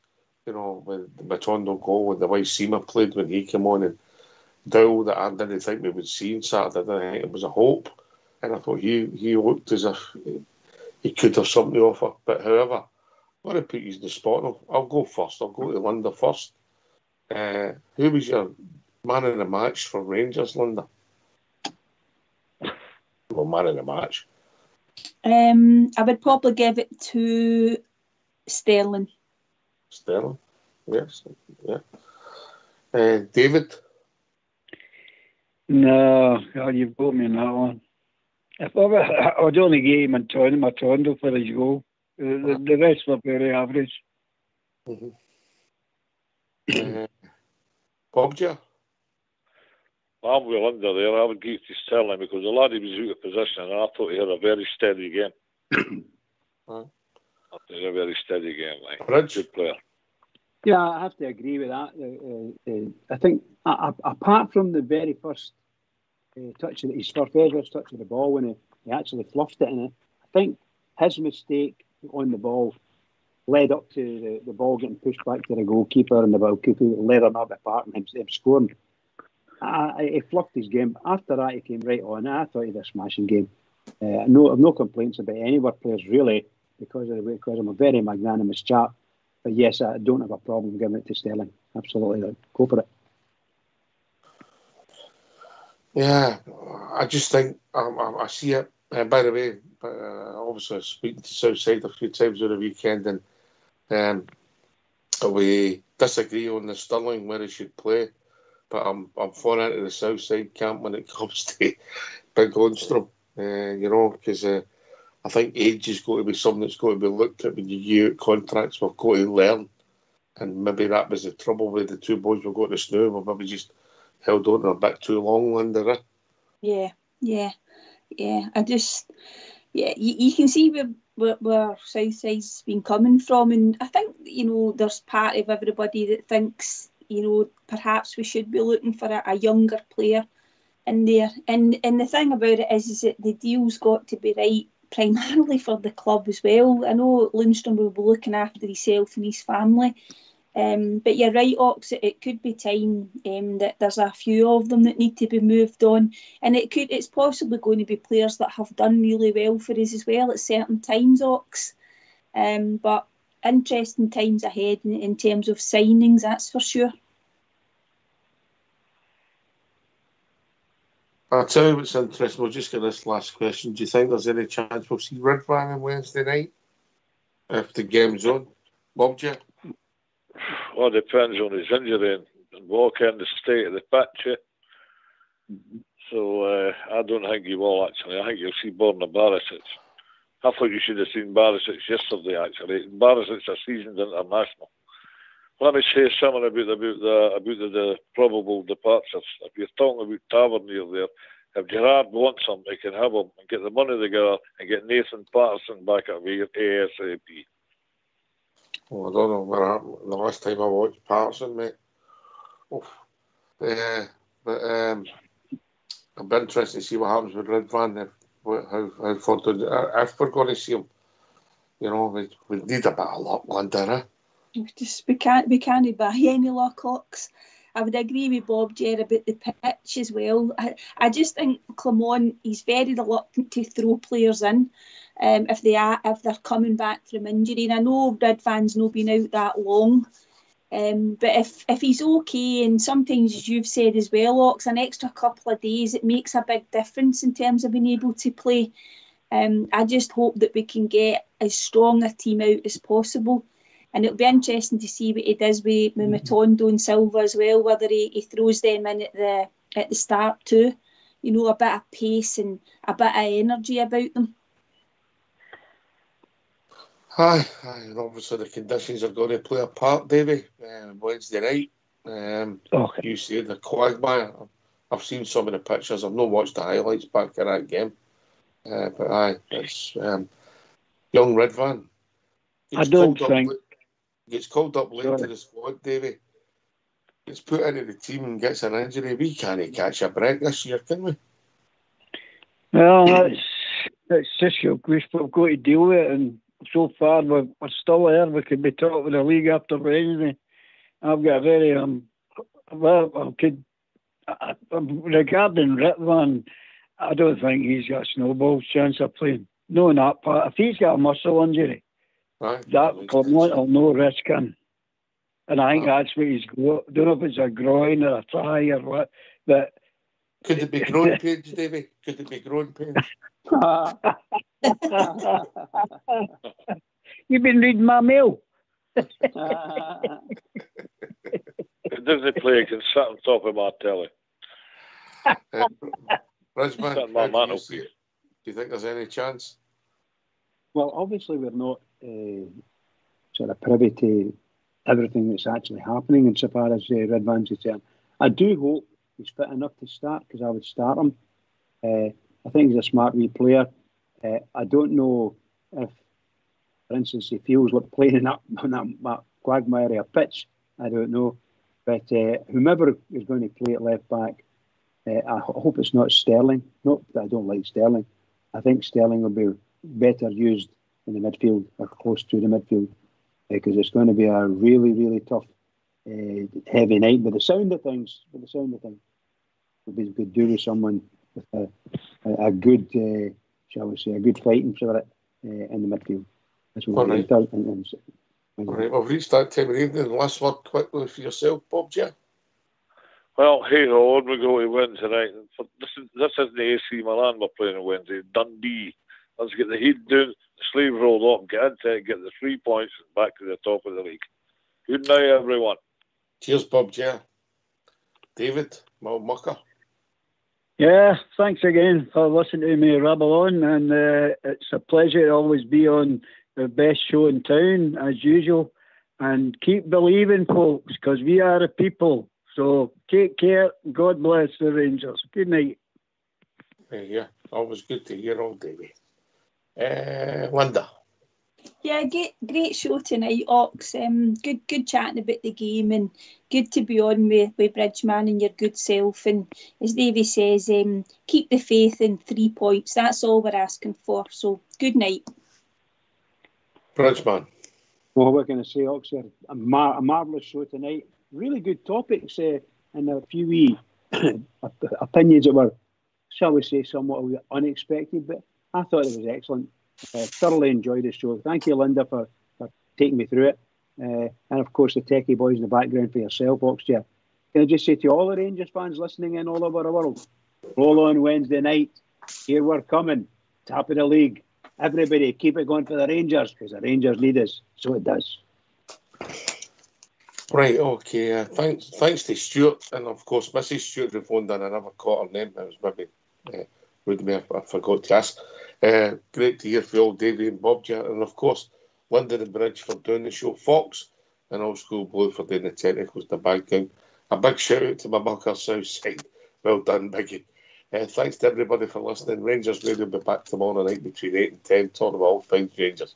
Take it away, Old School Blue.